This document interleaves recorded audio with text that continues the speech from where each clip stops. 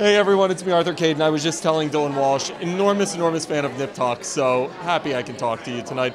We're honoring one of the greats, James Earl Jones. The Drama League is such an incredible organization, but when you can help honor an icon like J.E.J., talk to me about it. Well, for me, I got an email about 3 months ago. Sort of shocked me. I have not seen James Earl Jones in 25 years, but it is true, I started my career with him. That's awesome. He would barely remember it. I just talked to him and I had to remind him, but I'm so honored to be a part of this.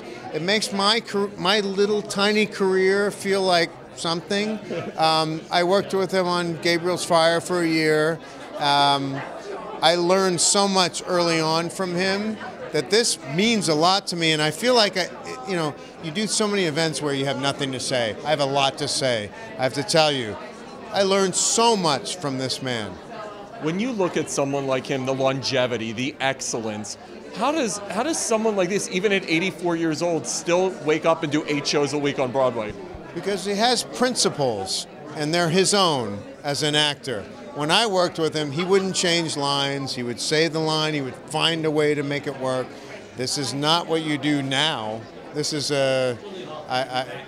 we could all look back to his way of working and improve things. I think that he's still here, still going, because he wanted to be. He had a vitality. Look at everybody here. Have you seen everybody here? It's awesome. I mean, They all love him. They love him.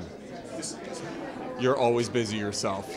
What's going on in the world of Dylan Walsh? We're trying to figure out whether to do some more Unforgettable. We're trying to figure out, there's a couple little things I'm looking on. I'm living in Brooklyn, kind of taking a break. Everyone's living in Brooklyn. I live in Brooklyn. I know, but you know what? I think I'm going to go. You don't want to talk about that for a second? No, you do not. I would love to hear No, your you don't. I want your Brooklyn theories. Go. I'm going back to Manhattan. Everyone's migrating. I'm in Williamsburg. I'm like, everybody's migrating. Yeah, because you're young. I'm going back to Manhattan.